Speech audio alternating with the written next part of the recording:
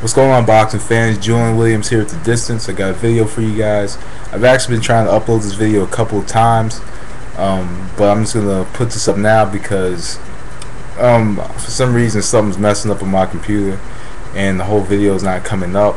So I'm just going to do this prediction video for you guys, and I'm going to do another one today.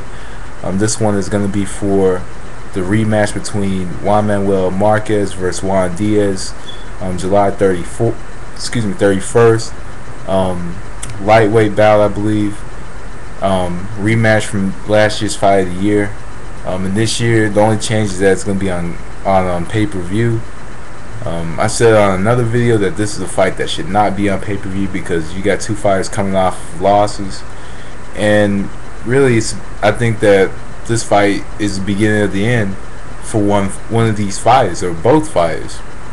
Really depends, but it puts together Juan Manuel Marquez, who just came off of a one-sided loss to Floyd Mayweather Jr., and Juan Diaz, who's coming off of practically two straight losses when you come to think about it, because the first fight with Malignaggi,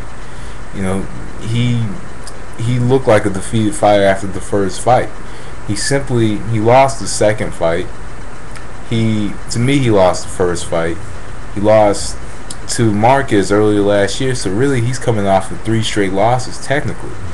One of the fights was just given to him, and four out of his last five he's lost. So now he's kind of at the standstill in his career, to where he has to win this fight, or his career is practically over. And we all know Juan Diaz has a future outside of boxing. He has a degree and is pretty much prepared for his life outside of the sport of boxing. So, in another case, Juan Manuel Marquez, he's much older now. He's like 36, 37. So this fight is also beneficial for him to win as well. So let's get into the fight. Juan Diaz is a type of fighter that comes in, he pressures you, and he's in your face the whole fight.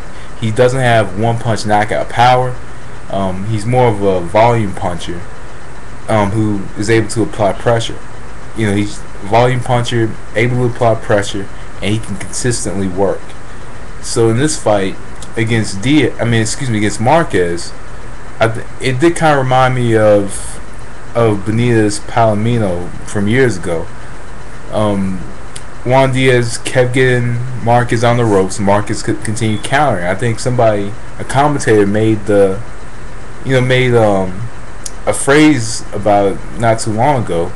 I actually watched the fight before, but anyway, he continuously led Marquez into the ropes, and Marquez was able to counter him very well. And it kind of caught up with him later in the fight when that eye got cut, and Diaz is now dealing with scar tissue on that eye. So in this specific fight, he wants to jab a lot more. He wants to pressure Marquez, but he wants to be aggressive, but he wants this aggression to be smart aggression, tactical aggression. So what he needs to do is he needs to lead in with that jab and set up his combinations and pretty much get out, so he doesn't get countered as much. And also, he doesn't want this fight as much close to the ropes as much as possible, because if you get a counter puncher at the center of the ring, then the counter puncher is basically the fighter who has you where he wants you. And this fight, Juan Diaz does well when he drives his fighters to the ropes. He needs to jab and just consistently jab and pressure. Jab, set up his combinations. When Marquez tries to kind of move away and tries to move laterally, take that big step over, just continue pressuring, get your shots off first. That's pretty much the way to win this fight. If he can get his shots off first and not pressure him as much as he normally does, then he could actually win this fight. If he can avoid the right hand counter, if he can consistently jab, if he can continue to just work and hit without being hit, and get everything off first and get out of the pocket, Juan Diaz can very well take this fight. Juan Manuel Marquez wants this fight to be at the center of the ring. He wants this to be a center of the ring fight. He doesn't want this fight on the ropes. He doesn't want Juan Diaz to get his shots off. Juan Manuel Marquez, I think in this fight, I think countering effectively is going to be the key to victory. I think the right hand counter is going to be his shot, and I think it's going to be there with Juan Diaz, a fighter who throws a lot of punches, and his punches don't necessarily land all the time, and he does tend to go to the body a lot.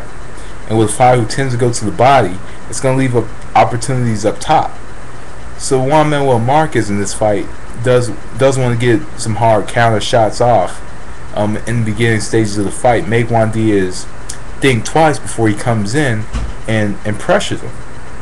That's primarily what Marquez needs to do. He needs to counter very well. He needs to stay away from the ropes. He wants that at the center of the ring, because remember, in the first fight, when the fight was in the center of the ring, then that's when Diaz got knocked out, when it was center of the ring, and then Marquez started to find his openings, and that was the end of the fight. It was the end of a modern day classic. In this fight, Marquez pretty much needs to fight the same way he did the last fight. But then again, when you think about it, he may want to do something else in this fight. I think because this is the problem with Juan Diaz. Juan Diaz comes into fights and he fights practically the same.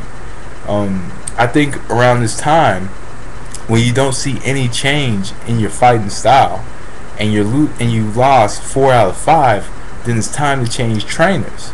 If you want to continue to stay in the sport, and you want to get better, and you want to have better fights, and your trainer is telling you to take rounds off in fights that you're practically losing, then you definitely need a new trainer. A trainer that can guide you to the route of victory. But I don't think we're going to see any changes from Juan Diaz in this fight. So I think that Juan Manuel Marquez could take this fight and he could win it by a knockout this time. I think he's going to start to find his openings toward the end of this fight. I think this time it's going to be 11th round knockout. That's my prediction. But I think he's going to find his openings later in the fight when that pressure wears off. When Ronnie Shields tells Juan Diaz to take a round or 2 off, and that's when Juan Manuel Marquez is going to start to open up on him. And I think it's going to be an 11th round knockout by Juan Manuel Marquez. So anyway, guys, that was The Distance. Thanks for watching. Peace.